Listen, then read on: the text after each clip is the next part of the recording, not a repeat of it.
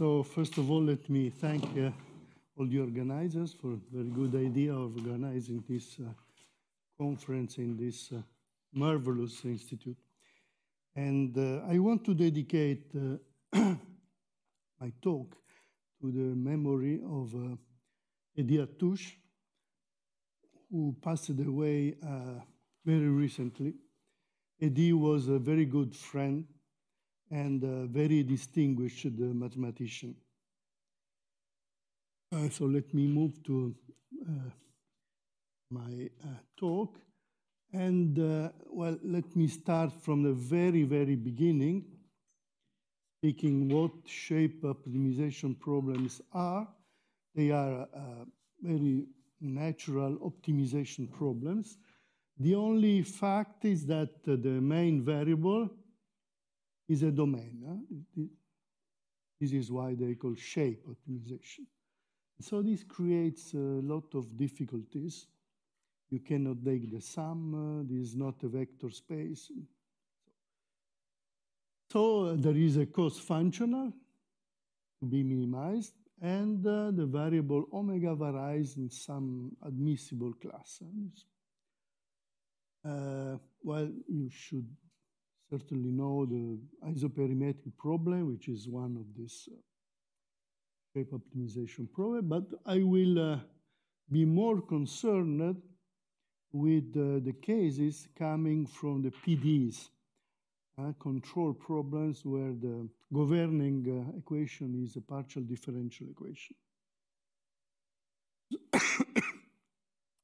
So the following theorem is now, I think, quite well known, and this goes back to the 90s, 93, and the theorem I got together with Gianni Dalmaso, quite general existence result, because you know the main problem in shape optimization is that proving the existence of an optimal shape is not so common.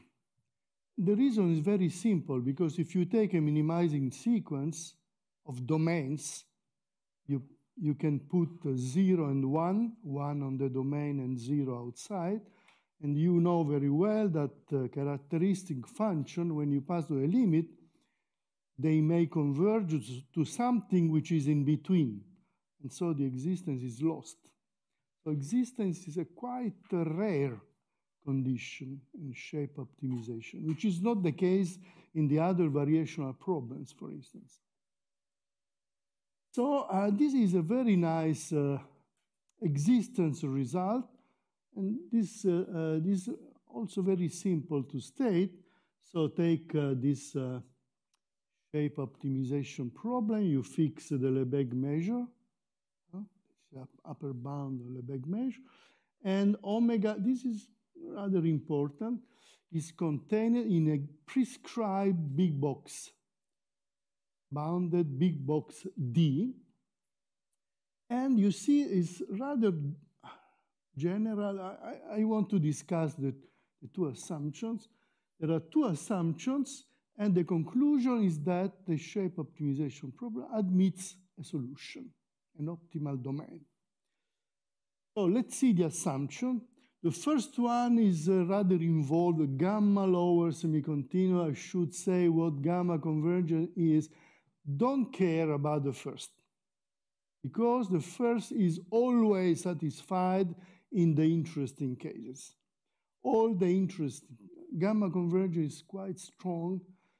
And so all the interesting cases, you have the shape function, which is even more, is gamma continuous. Gamma continuity is very common. So forget the first one. The very severe assumption is the second one, F decreasing for the set inclusion. This is quite severe.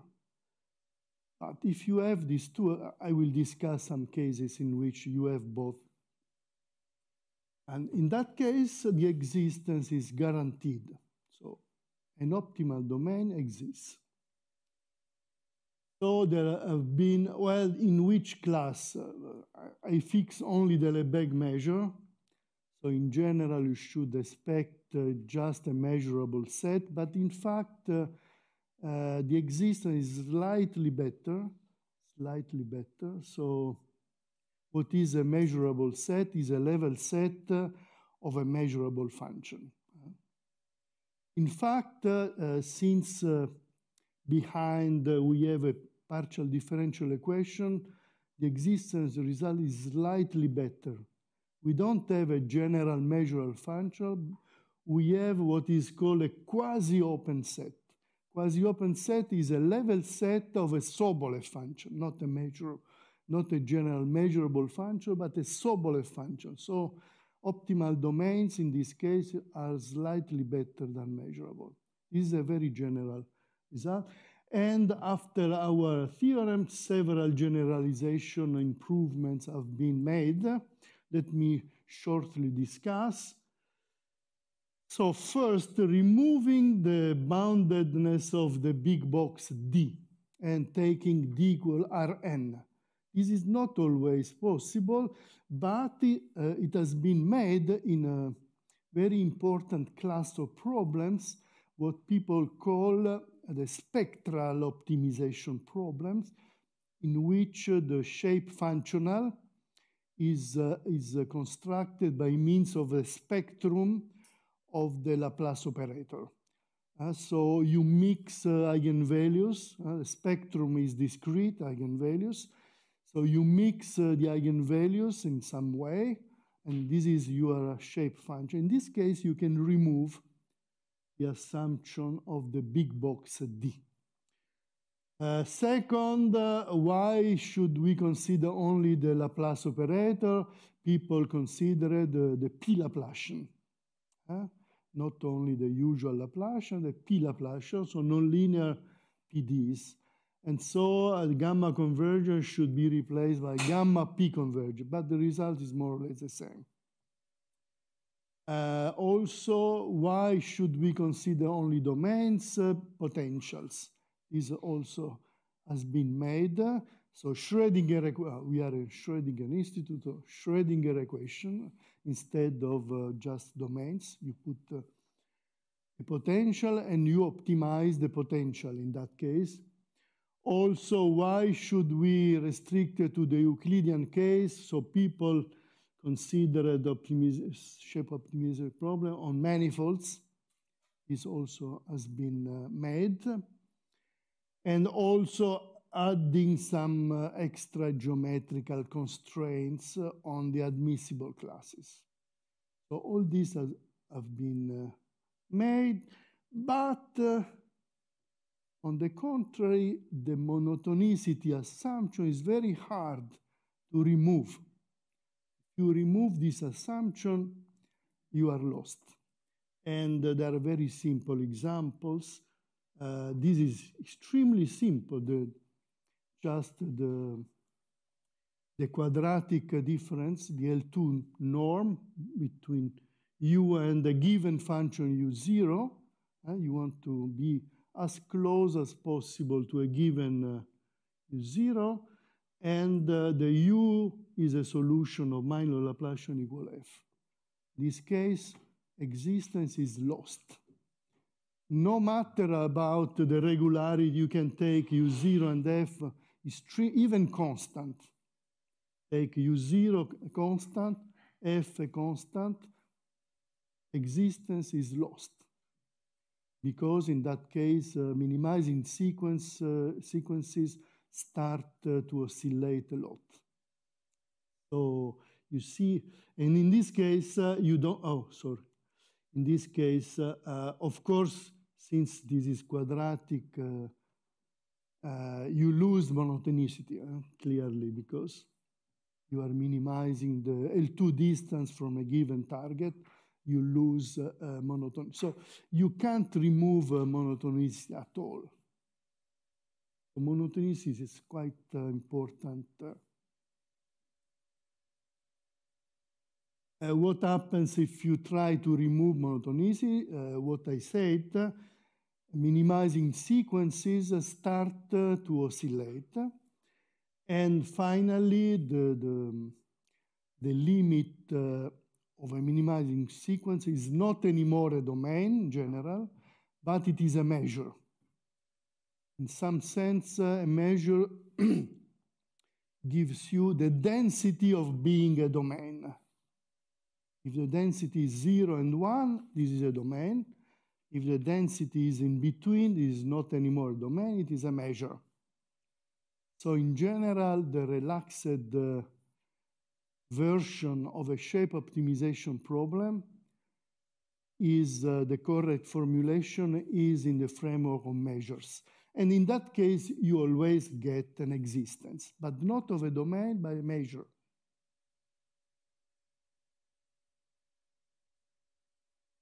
Now I want to discuss some examples in which you have this antagonistic behavior. So what I mean is you have a functional f, which is good in terms of monotonicity, so decreasing, but you perturb the functional. So if epsilon is equal to 0, we are in a good framework. A good framework, decreasing functional, very good, we can apply. But now we perturb with epsilon times another functional g, which is the opposite, which is increasing with respect to the set inclusion. And so you see the total function is not anymore monotone in a good way, so decreasing. So there is this perturbation. So take one of the very famous cases where the functional f is decreasing minimal on the ball. There are many examples for which, so Christina said several ones, the torsion, 1 over the torsion, or eigenvalue. There is a lot of examples in this sense. But the functional g, on the contrary, is the opposite. It is increasing and maximal on the ball. And you want to minimize this sum. Let me recall some very quite famous examples in the literature. The first one is what people call the Gamow model for electrically charged drops. So you have a drop.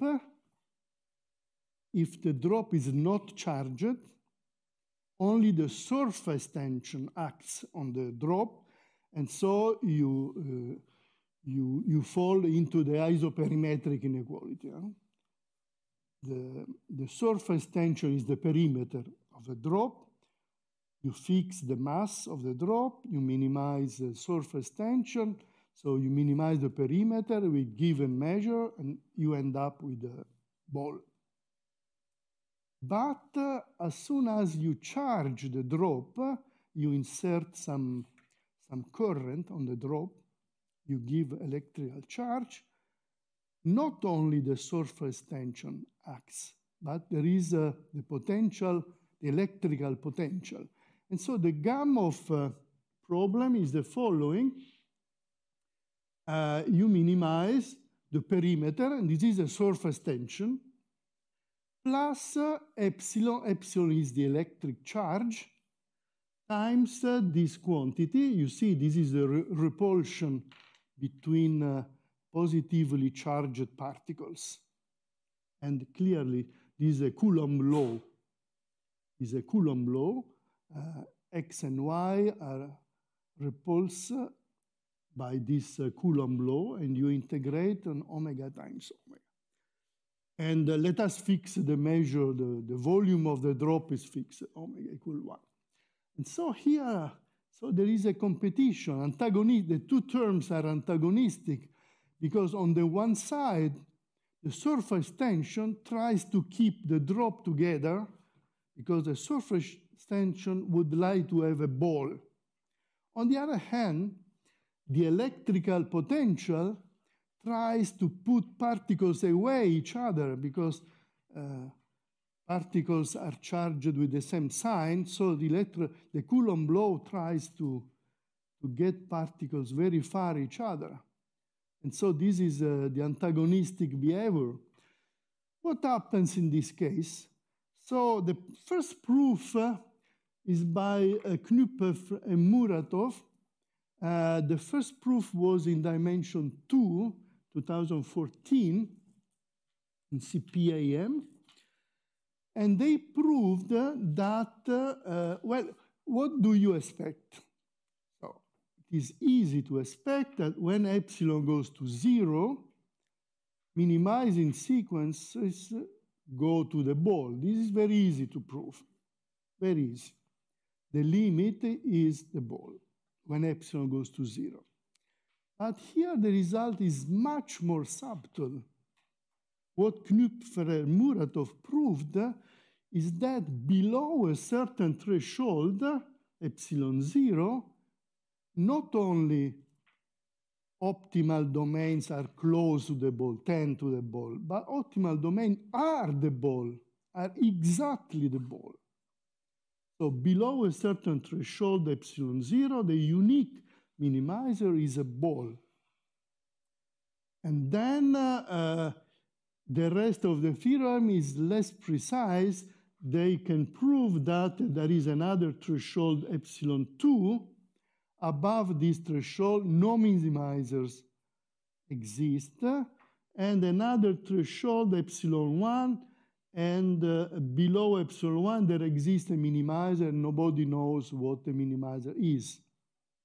It could be, they say, it could be that the three thresholds coincide, and in that, this is not known, but if this is the case, you have no existence at all or existence of a ball. This could be the case. So the first proof, as I said, was in dimension 2. After a while, the same authors were able to go up to dimension 7 by using a regularity theorem for minimal surfaces.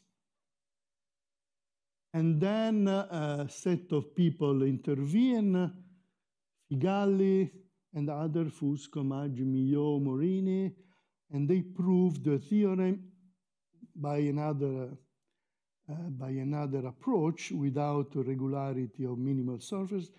In any dimension, fractional perimeter, PQRS.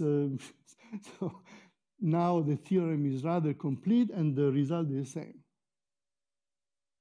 Threshold below which optimal domain is a ball, and then this ambiguity, no minimizers at all or minimizers that are not ball. But the most important is this one. For small epsilon, optimal domains are exactly the ball. So this is the first example in which this antagonistic behavior is solved. Let me say another case coming from optimal transportation. This is an interesting model we developed together with Guillaume Carlier and Maxime Laborde. We started by a model of locating parking areas around a city. The same model occurs in some biological membranes. In this model, we ended up, I could describe, but you can imagine you have a city where cars cannot enter, forbidden to cars, and you have to design a parking area around the city. And the two sets have to be disjoint. And what is the goal? So people go on the parking area, they park the car, and then they walk to the city. So you see very easily that an optimal transportation is inside the model because people have to walk to reach the target in the city. So the question is, how should we design a city and how should we design the parking area around? And so we ended up with this model where there is a perimeter, so the border of the city should be not very complicated because you pay the perimeter.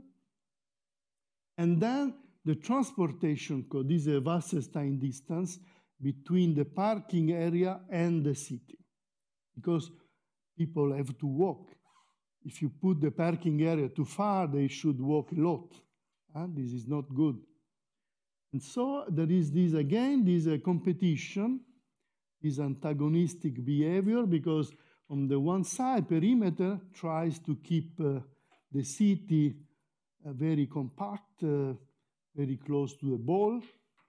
And on the other hand, the Wasserstein distance tries to spread, would like to spread the city very far, because if you spread the city in many pieces, it is very easy for people to reach the target inside. They park very close. Imagine the city, you split the city in 100 small quarters. So people park around, they reach the place where they want to go very easily.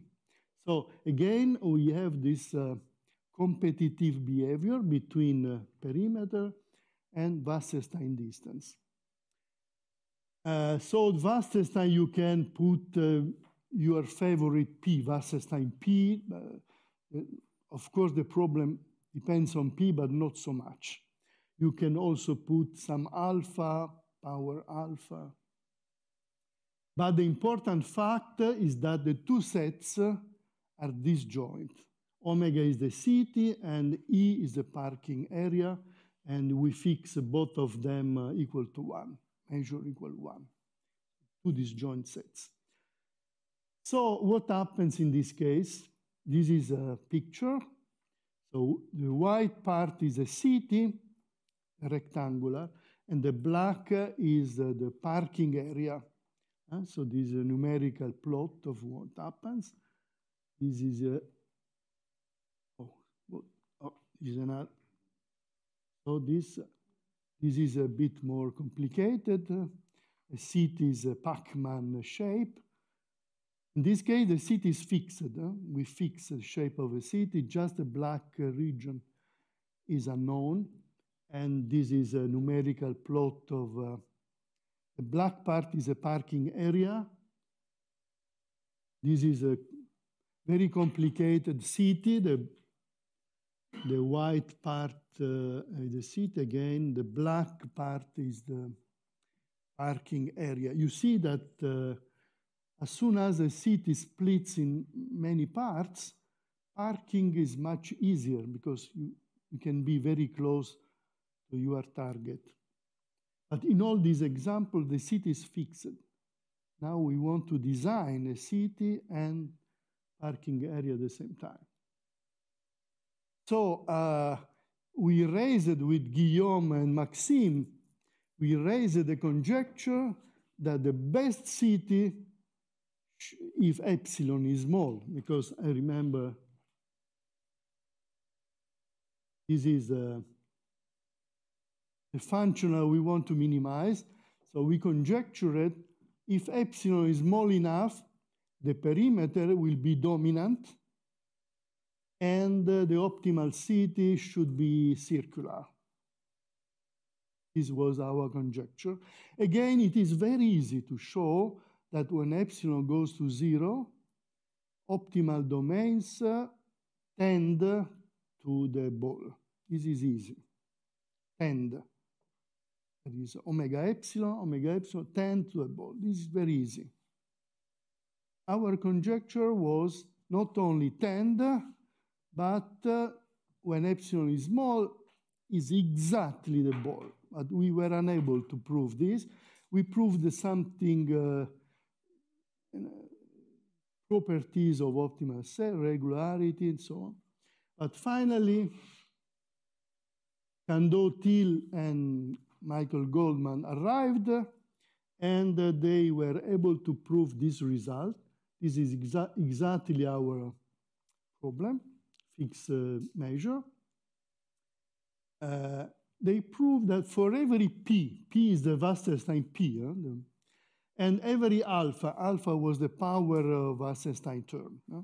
For every P and alpha,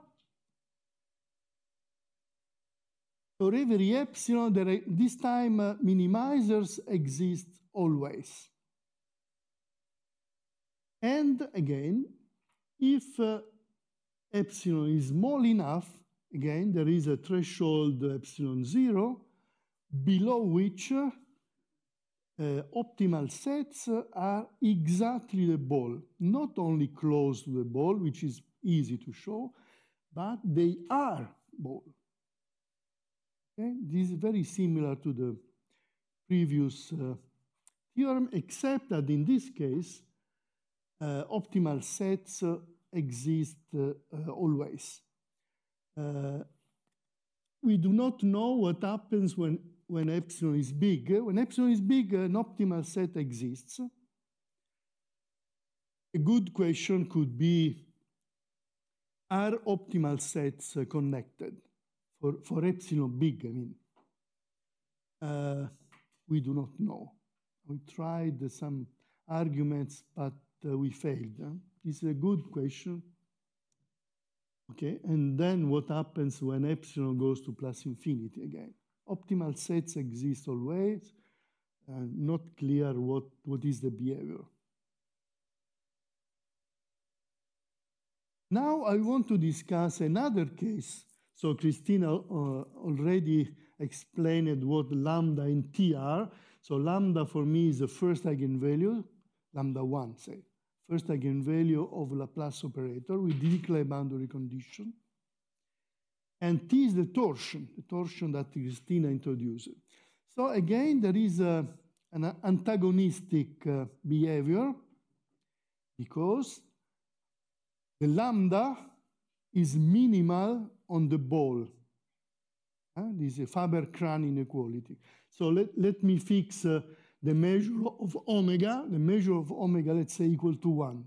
Otherwise, you can rescale. Let us fix a measure of omega equal to 1. The antagonistic behavior, lambda is minimal on the ball. This is Faber-Krahn. And the torsion is maximal on the ball. And this is Saint-Venant. And so you see here there is a product, and you don't know what happens. There is this antagonistic behavior again. So this is let me skip the definition because I take advantage of Christina's lecture. Torsion and eigenvalue. Now you should know what they are. So in this case, both problems, the minimum and maximum, are interesting. So what do we expect? Let's look again to this quantity. Again, it is easy to show when Q, the exponent, goes to 0, clearly the effect of the torsion disappears because this 10 to 1. Only the dominant quantity is the lambda. And lambda is minimum on the ball. So it is easy to show that when Q goes to 0, optimal domains tend to a ball. Again, when Q tends to plus infinity, on the other hand, the effect of the lambda is negligible, and the torsion is maximal on the ball for Saint-Venant principle. So we can prove again, when Q tends to plus infinity, maximal domains tend to the ball. This is very easy to show. So let us call small mq the infimum of the quantity and capital MQ the supremum. And now we want to study what happens to these two numbers, small mq and capital MQ. So there are questions, expression of a relaxed. How can we describe this shape functional when omega is a measure? Because we know that the relaxed version is in terms of measures. And then existence or non-existence of solutions, both for the minimum problem and the maximum problem. Both are interesting. and discuss if this is the case. Solution is a ball or not in some of the cases. So this is the plan. So as I said, this is very natural to expect, not difficult to prove. The limit minimizers for small q tend to a ball, maximizers for big q tend to a ball. This is easy. And if instead of a domain you put a measure, this is this is the good definition.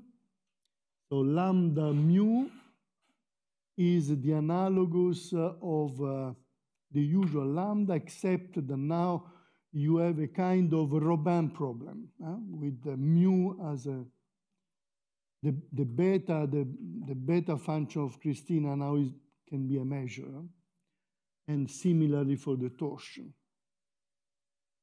So instead of the usual Poisson equation, you have a Schrödinger equation by a potential. And the potential is the measure now. So very similar expression, except that now you have a potential Schrödinger equation. So this is the relaxed formulation. Let me start by minimization problem. Minimization problem is fully clear now. Fully, not simple, but fully clear. What happens to the small m q? Okay? So there is a threshold, and this threshold is fully characterized, and the threshold is this one, 2 over d plus 2. This is the dimension. Dimension 2 is 1/2. So if q is strictly above 1/2 in dimension 2 or 2 over d plus 2 in any dimension, minimizers do not exist. Not in terms of domains, nor in terms of measures. No existence at all. In fact, the infimum is 0. These are the easy to construct. Minimizing sequence is such that the infimum goes to 0. So, on the other hand, if you are below or equal to this threshold, the only minimizers are the balls. So again, you see, there is, and in this case, the threshold is fully, precisely characterized, 2 over d plus 2. If you are below or even equal to this threshold, there is this Kohler-Jobin theorem, 1978. Kohler-Jobin is a single person, Marie-Thérèse Kohler-Jobin. And then Brasco did for the P Laplacian game. So there is a precise threshold below which minimizers are not only close to a ball, but exactly the ball. So now the situation is very clear. This small mq is 0 above the threshold, and it is the value explicit, you can compute explicit the value of the function on the ball below the threshold. Fully clear for the minimizers. Now let us pass to the maximizer, to the capital MQ. What happens to the maximizers? Again, there is an easy case. If Q is strictly below 1, no maximizers exist, neither in terms of domain nor in terms of measures. Nothing to do. And in fact, you can prove that the capital MQ is plus infinity. It is easy. You can construct examples of domains in which the function is very big, tends to plus infinity, if Q is strictly bigger than 1. The first interesting case is Q equal 1. Q equal 1, the MQ is not plus infinity. You can compute the MQ is exactly equal to 1. The supremum is equal to 1, but again, minimizers do not exist, neither in terms of domain nor in terms of relaxed domain measures. Nothing to do, but the supremum is finite. And this proof was in a paper 2016 by Michael Vandenberg, Enzo Ferrone, Carlo Nietzsche, and Cristina Trombetti. So I can tell you what is more or less the proof. You should make a fine computation, but this main idea is I can describe. So no maximizer exists, and the supremum is exactly equal to 1 by doing the following. This is a maximizing sequence. You should take, for instance, a disk in dimension 2 or a ball in higher dimension. You should do fine perforations, but you should be very careful about the size of the holes, the radius of the hole, and the distance between the holes. So if you call epsilon the distance between two close holes, the radius should be tuned very carefully. In dimension 2 is exponential -1 over epsilon squared, and in a higher dimension, epsilon to dimension over d minus 2. This is due to capacitary reasons. If you tune very carefully radius and distance, you can prove that the distance, the capital M1 is equal to 1. But no maximizers exist. So what happens if Q is strictly bigger than 1? This is the main goal of the few minutes I have. So this is what we proved together with Luca Briani and Serena Guarino. So first theorem, for every Q strictly bigger than 1, so we say that up to 1, no hope, either plus infinity or equal to 1 by strange sequences. But as soon as Q is strictly bigger than 1, we are sure that at least a capacitary measure exists, an optimal measure. We do not know if this measure is a domain. Maybe they are domains, but we can't prove. But at least a capacitary measure exists. Well, the proof is obtained through concentration compactness principle. But now let me skip. So you know, in this concentration compactor, there are 3 possibilities for a maximizing sequence. The vanishing, and we are able to exclude by a rather simple argument. So no vanishing occurs. The second possibility is dichotomy. So maximizing sequence is split in 2 parts. And also we can exclude this dichotomy. And so finally, only compactness remains. And then this leads to existence of an optimal measure.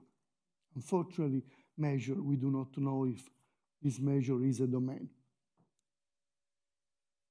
But now, so this happens for every Q, strictly bigger than 1, of course. But now, what happens if we increase a little bit this number Q? And we can prove that there exists a threshold, a Q0, slightly bigger than 1, such that above this Q0, these strange measures are domains. We can prove that they are domains. We do not know the shape, it could be complicated, but they are not measures, they are domains. And this is obtained by a kind of shape derivative, let me say.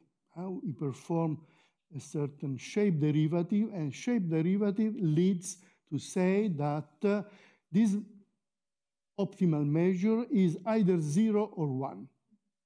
And so it is a domain. But this happens above a certain Q0. It could be that Q0 is equal to 1. We do not know. Okay. And, well, let me skip this proof by shape derivative. What happens if Q is even much larger than this Q0? So as I said, when Q tends to plus infinity, we expect, we can prove actually, that domains are close to a ball. Okay? And so we proved the following. There exists another threshold, Q1, bigger than, maybe equal, we do not know, bigger than Q0, such that balls are optimal. We could not prove that they are optimal among all domains, but they are optimal in the class of nearly spherical domains, domains which are close to a ball. So in the class of nearly spherical domains, if Q is large enough, balls are optimal. Okay? So the question is, what happens for the other domains? And now you could say, well, but now we know that for Q large, optimal domains are close to the ball. Among domains that are close to the ball, balls are optimal, so we finished. Okay? This is a rather naive approach because I was tricky. I use the word close in two different meanings. So it is true that when Q is large, optimal domains are close to a ball. This is true. And among domains which are close to a ball, nearly spherical, the ball is optimal. This is true. The problem is that the two meanings of close are slightly different. In the first case, close to a ball means in a rather weak sense. In the second case, nearly spherical means C2. We need, in the proof, we need C2 because we perform the second derivative, essentially. We prove that the second derivative is negative, and so you see from one side, we know that optimal sets are close to a ball in some reasonable sense, but even uniformly. And in the second, we need C2 close. So the loop is not closed. And let me finish. Fortunately, very recently, in a very recent paper of 2-3 months ago, Boucourt, Lambolet, Nahon, and Prunier, they proved finally that actually the ball is optimal among all domains. And what they did, they were able to show a C2 regularity. As soon as you show a C2 regularity, then you close the loop. Because the gap was exactly that one. We can prove that optimal domains are close to the ball.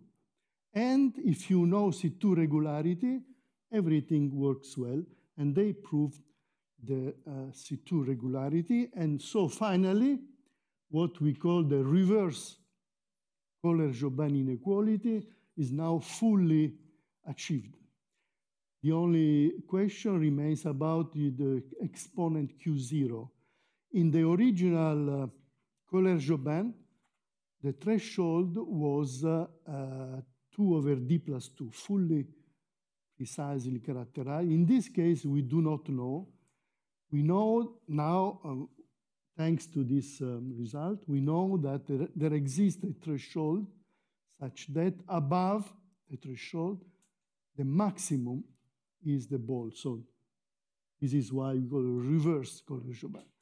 The Q0, the Q1 is not known. And I can stop here. Thank you very much.